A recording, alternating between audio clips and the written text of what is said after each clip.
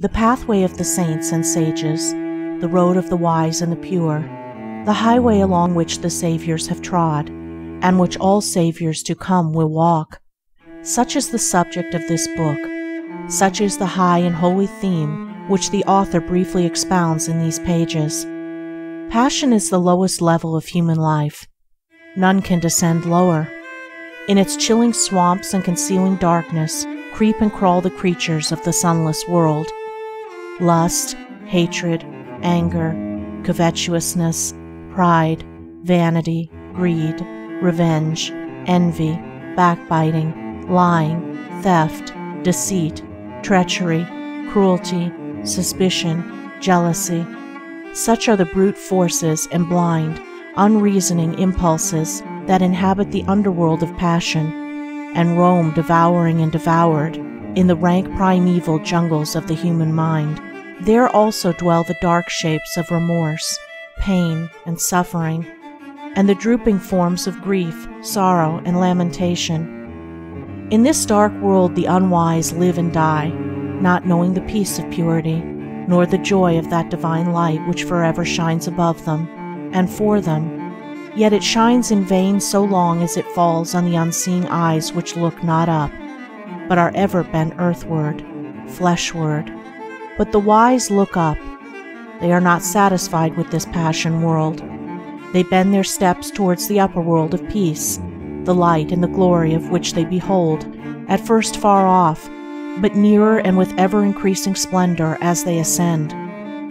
None can fall lower than passion, but all can rise higher.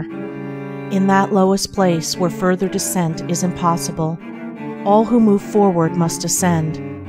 The ascending pathway is always at hand, near and easily accessible.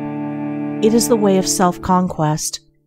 He has already entered into it who has begun to say nay to his selfishness, who has begun to discipline his desires, and to control and command the unruly elements of his mind.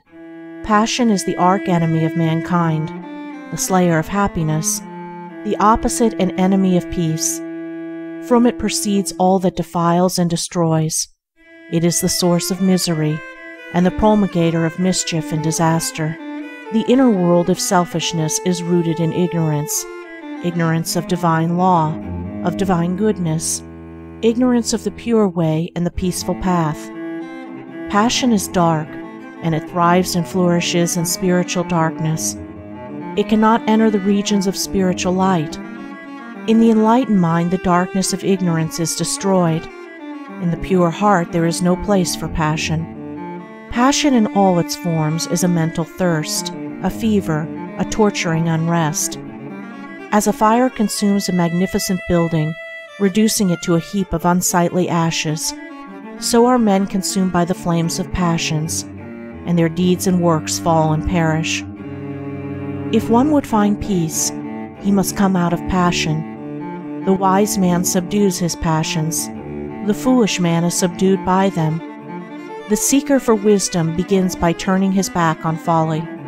The lover of peace enters the way which leads thereto, and with every step he takes, he leaves further below and behind him the dark dwelling place of passion and despair.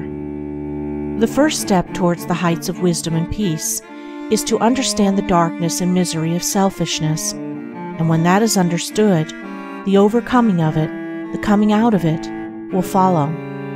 Selfishness, or passion, not only subsists in the gross forms of greed and glaringly ungoverned conditions of the mind, it informs also every hidden thought which is subtly connected with the assumption and glorification of one's self. It is most deceiving and subtle when it prompts one to dwell upon the selfishness in others, to accuse them of it, and to talk about it.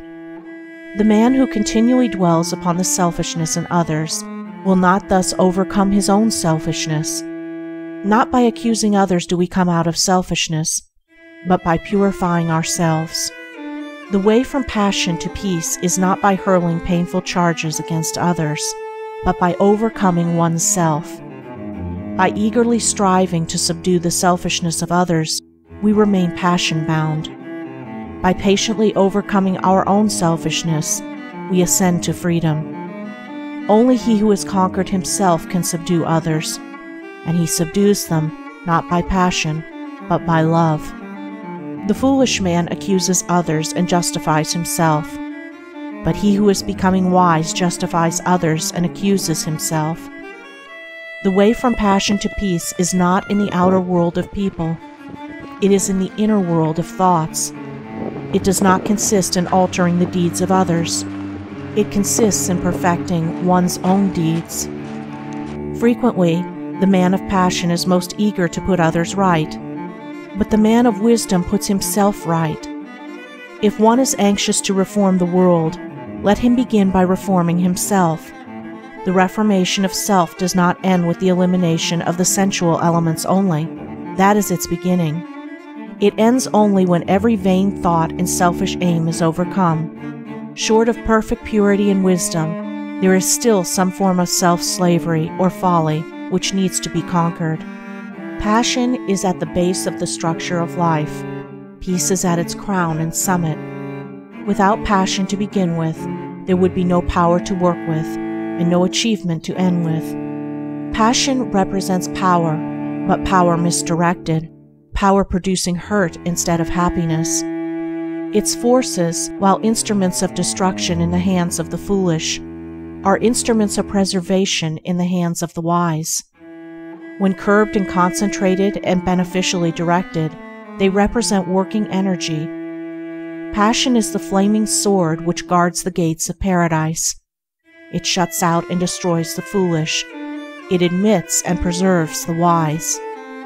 He is the foolish man who does not know the extent of his own ignorance, who is the slave of thoughts of self, who obeys the impulses of passion. He is the wise man who knows his own ignorance, who understands the emptiness of selfish thoughts, who masters the impulses of passion.